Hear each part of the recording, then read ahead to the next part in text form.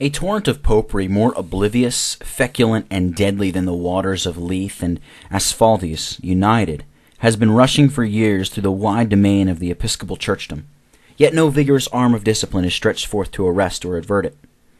Nor can anything of the kind be done so long as the, quote, lords over God's heritage, unquote, are pleased passively or approvingly to look on, and the few who feel otherwise content themselves with softly whispering a diffident sigh of alarm.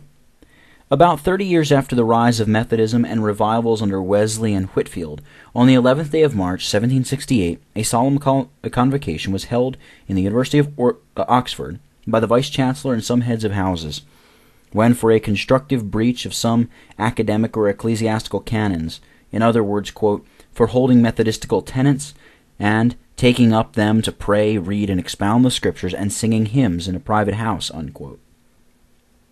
Sentence of expulsion was formally pronounced against 6 young gentlemen, junior members at St. Edmund Hall, highly distinguished for their religious and moral conduct. About the same time, however, these erudite apostolic dignitaries, on the plea of intoxication, acquitted Mr. Welling, who, on the eve of his ordination to deacon's orders in the church, had been charged on oath with reviling the Scriptures and ridiculing miracles. Thus it was demonstrated that blasphemy and drunkenness were better qualifications then for admission into clerical office than true piety and pure morals, and for anything appears from the progress of relaxed discipline, gross idolatry and superstition may be still better now. A conscientious minister attempting to exercise scriptural discipline is liable to legal prosecution and civil penalties. The 14th canon enacts that, quote, no minister shall refuse or delay to christen any child according to the Book of Common Prayer that is brought to the church to him on Sundays or holidays to be christened, unquote, on pain of being suspended by his bishop, quote, from his ministry by the space of 3 months, unquote. And Dr. Wilson, the excellent prelate before mentioned, was in 1722 cast into a sepulchral dungeon in Castle Rushen, Isle of Man, where he lay 9 weeks and nearly lost his life for the atrocious crime of having refused the sacrament to Mrs. Puller, who had been detected, sola cum solo in loco suspecto, in acts of indecent familiarity with Captain Horn, governor of the island. That from Wilson's Life and Works, 8 volumes. Charles II, son of the royal episcopal martyr and supreme head of the Anglican Church, visited his mistresses openly, and for the comfort of Her Majesty and, quote, the peculiar edification of his chaplains, bishops, and courtiers, he usually went from the lodging of these accommodating ladies to the national church, even on sacrament Sundays, when this devout monarch received the Holy Communion, unquote. It is justly said by Mr. Bristed, quote, when excommunication was practiced, its thunders fell not on notorious sinners against morality, but on rebels against ecclesiastical authority. And now that its thunders are silent, all who are not avowed dissenters are esteemed members of the state church, from the splendid profligates among the aristocracy, whose divorce bills continually occupy the attention of Parliament, down to the convicted felons in the Newgate calendar, unquote. That from Thoughts on the Anglican and Anglo-American Churches, pages 176 and 177, as well as 71 and 72, published in London, 1823. Oh, that some Hercules would cleanse this Augean stable.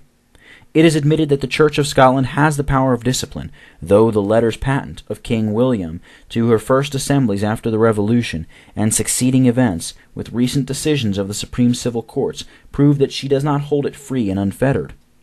And here a footnote, quote, letters patent, unquote, are writings sealed with the Great Seal of England, by which a man is authorized to do or enjoy anything which of himself he could not. They are so called on account of their form, being open with their seal affixed, ready to be exhibited for the confirmation of the authority delegated by them. She has offended grievously against the supreme authority of her invisible yet glorious head, by a long course of laxity, tyranny, and partiality in the public administration of it.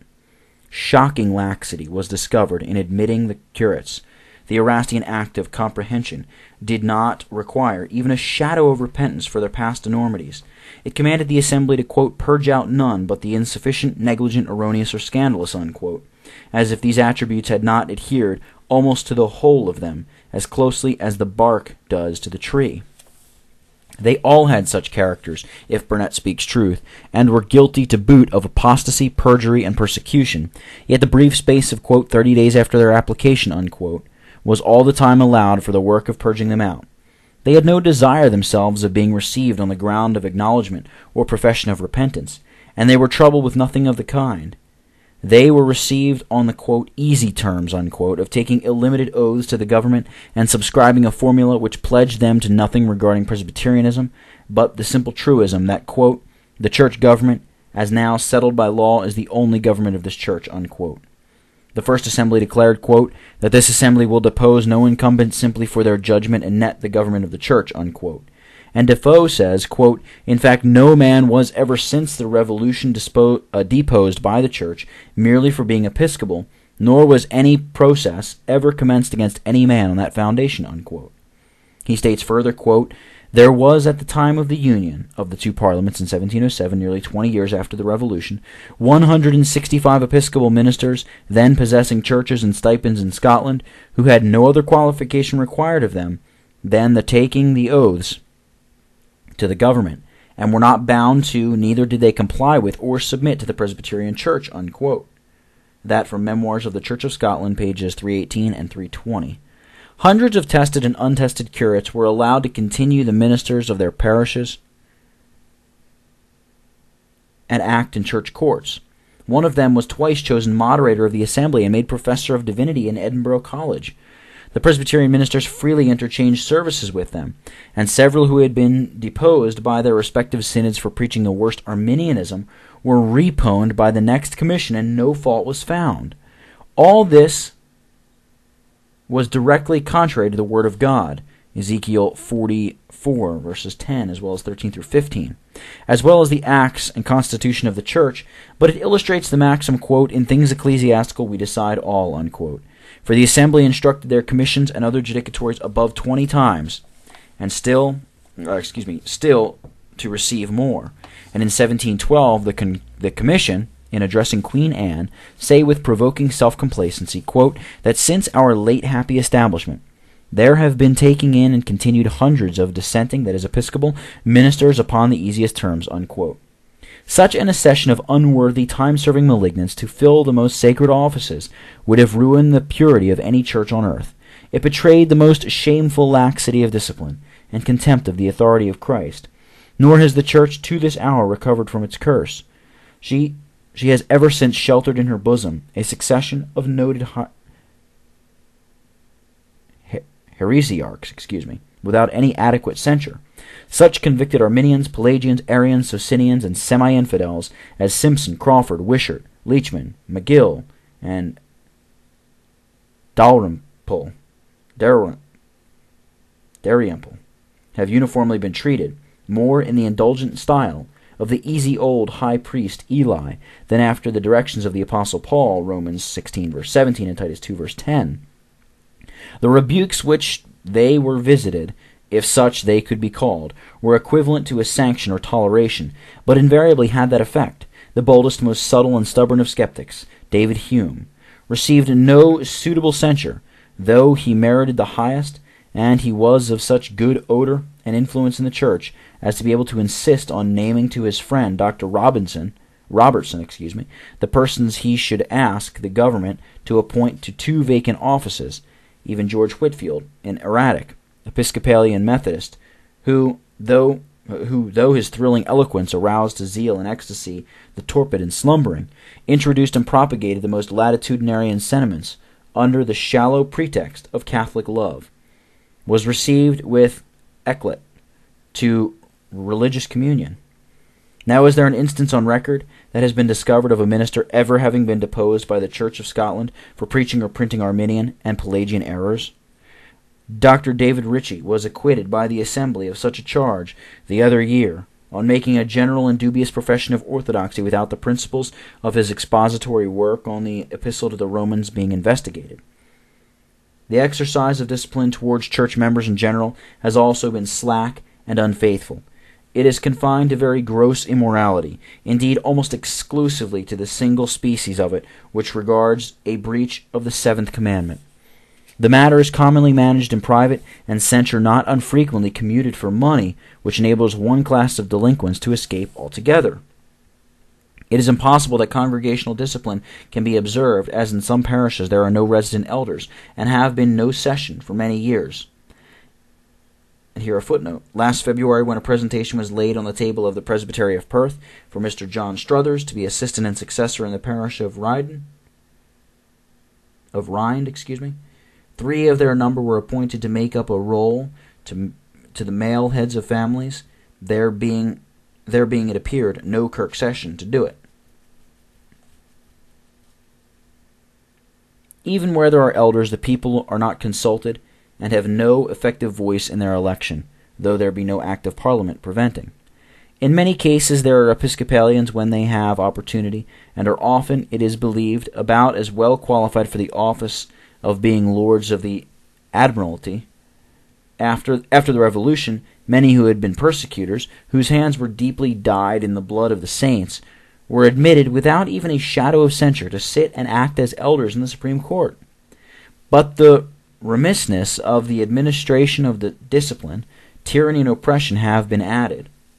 To crush opposition to their career of defection, the Assembly resorted to measures the most despotic.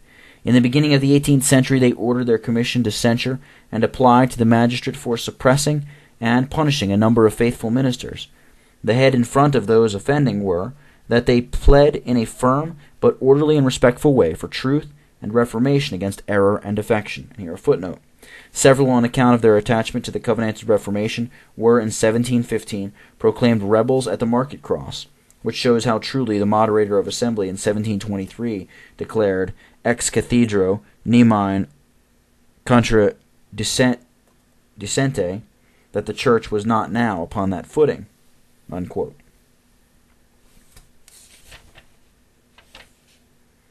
One of these, the most conscientious, and therefore the most obnoxious, the Reverend John Macmillan of Balmahy, in Galloway, was unconstitutionally and unrighteously deposed, and afterwards ejected from the manse, glebe, and parish to make room for an intruder ordained 8 miles from the church, who had only 16 obsequious persons to receive him.